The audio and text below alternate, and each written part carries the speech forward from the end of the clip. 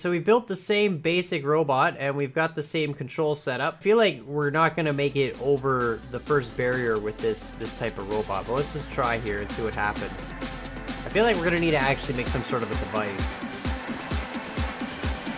Okay, no, so we're definitely flipped over.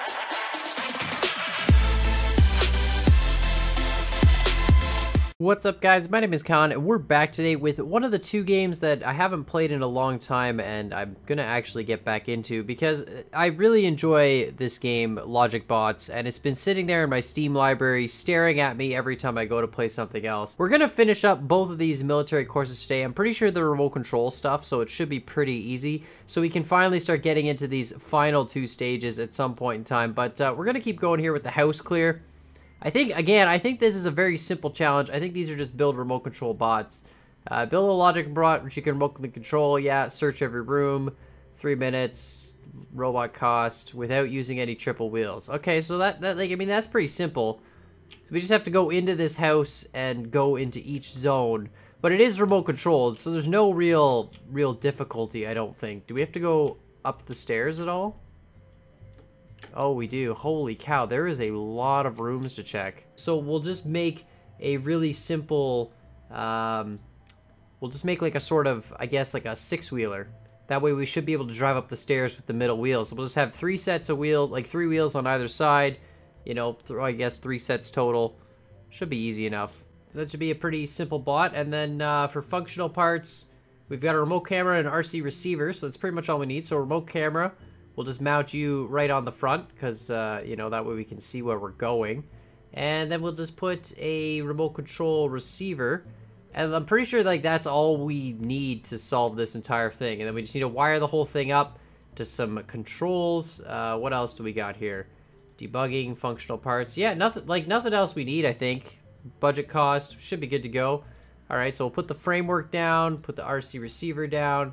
And this is pretty easy stuff. I remember this W, A, D, and S. Okay, perfect. Actually, you know, we can just do it this way. There we go. Okay, so W, S, A, and D. And then we'll just have some gates, really. So forward needs to activate both. Reverse needs to activate both and both the left and right motor directions.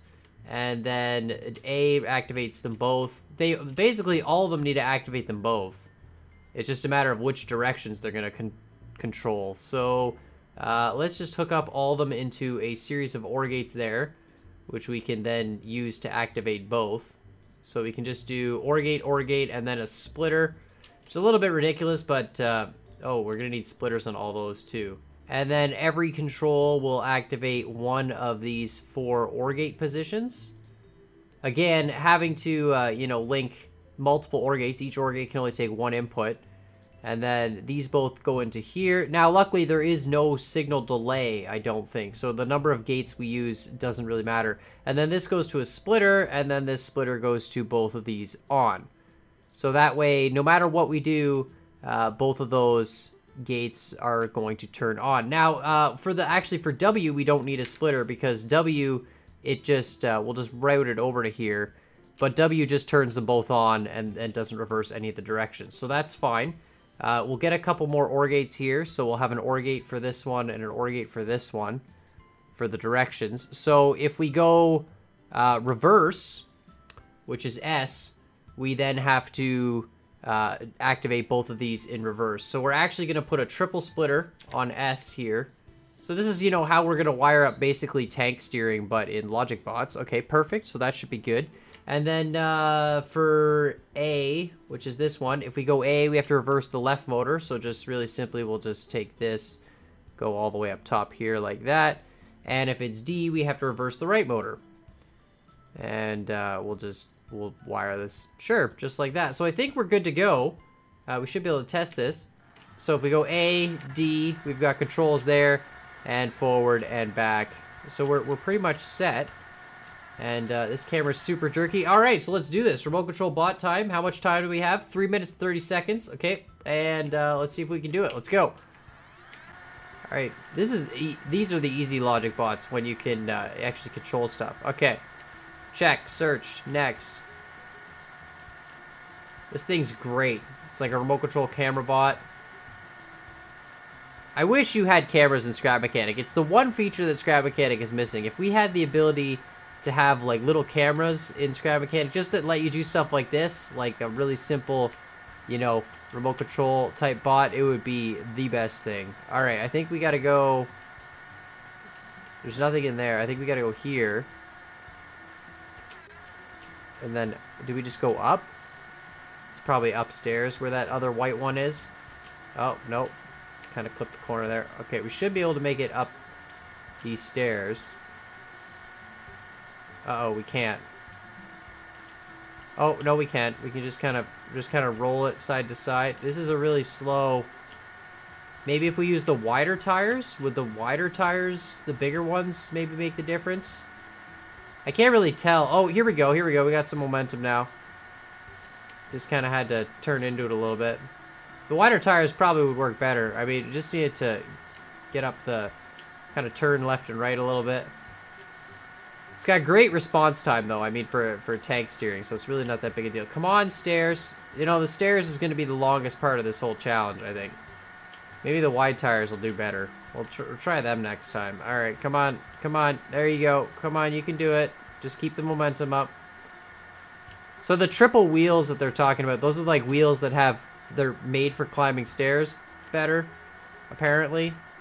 But, like, come on. Don't get stuck.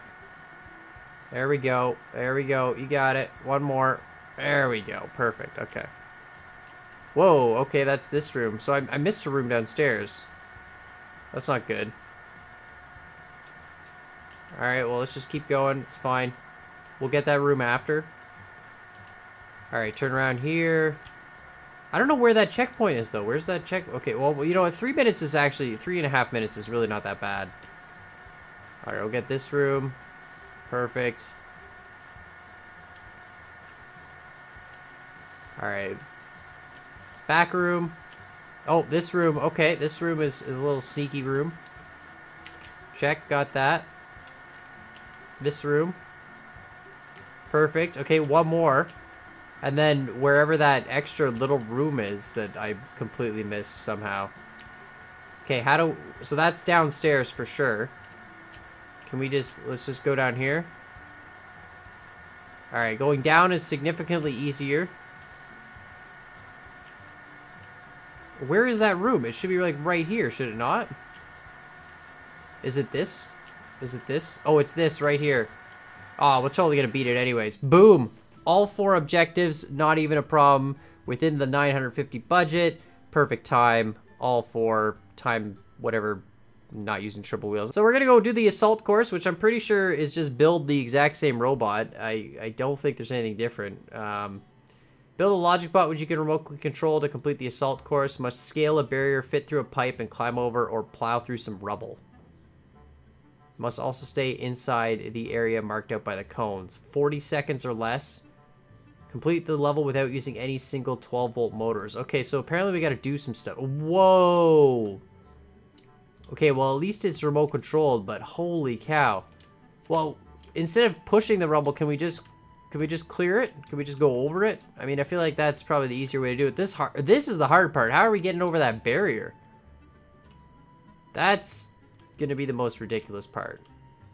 How to get over the barrier. Okay, well, let's see what we got for framework. Same thing. Okay. We'll put the snap lines back on it. I don't know how we're gonna get over that wall. Well, let's just build the same thing to start, and we'll go from there. So we built the same basic robot, and we've got the same control setup, so we can, you know, if we look at the circuit board here, I've just wired up the exact same thing we did last time, and we'll start with that. But I feel like we're not going to make it over the first barrier with this type of robot. But let's just try here and see what happens. I feel like we're going to need to actually make some sort of a device.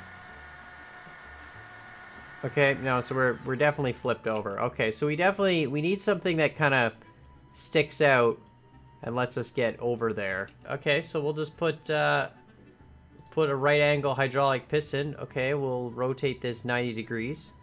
The other 90 degrees. And then, like, when we're tilted up, just extend it, I guess? Like, that's what I'm thinking. It'll tilt up, and then we can just push that thing, and it'll maybe fling us over. Okay, and what do we need? We need another remote control now. So each remote control only has 4 signals, but I think we can just do something like this. And go like this, and go like this. And then, like, you know, map this to something else. Like, let's say the 1 key. And do something like that. I don't know if that's... Is it working? How do we check if it works?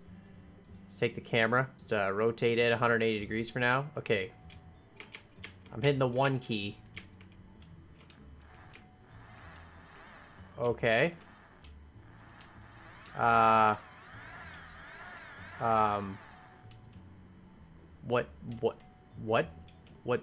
What's going on with my piston? What is wrong with this piston? Okay, that's not... Okay, my piston's broken. Well, unfortunately, I placed a piston on the creation because I was trying to test something, and now the game is kind of broken and I can't actually load into the level. You can see every time we try and load to the level, it gets stuck at this point, and you know, the game still loads the menus, but I can't actually load the LogicBot. So I did notice there are a few creations on the workshop for this game that actually do have pistons in them, but I wonder if something happened that broke the pistons. But I'll contact the dev regardless and see if he's still around. But unfortunately, it doesn't look like we're going to be beating the assault course because I can't actually load the map anymore, and of course pistons are completely broken. Well, unfortunately, nothing really we can do there about that. The good news is that we at least were able to do the house clear, and the other good news is, of course, we do have the other 2 zones already unlocked, so it's not like we're required to beat the military completely. I will try and contact the dev, though, just to see what's going on with that, because, yeah, it for sure, I can't load it no matter what I do now, because there's a creation on there that has it, and I don't really want to have to rebeat all these other levels just to get back to the same point, especially because, oh, maybe nothing loads now. This might be a problem. Maybe we're gonna have to beat all the other levels. But regardless, make sure you guys hit that like button, hit that subscribe button. Anyways, let me know, of course, what you think of this game. I might have to rebeat all these levels to get back to this point. You know what? Let's just check real quickly before make sure we're not completely screwed here. Let's go to the first level, the contractor's grass cutter. Does it load? That would be really... Oh, it loads. Okay, fantastic. At least we can move on and do these levels. It's a little bit unfortunate about this assault course. It's now a permanently glitched level, and we'll have to remember for the future not to use any pistons at all. I will contact the dev and see what he says, but make sure you guys let me know what you think in the comments down below, and as always, I hope you guys enjoyed this video, and we'll see y'all next time.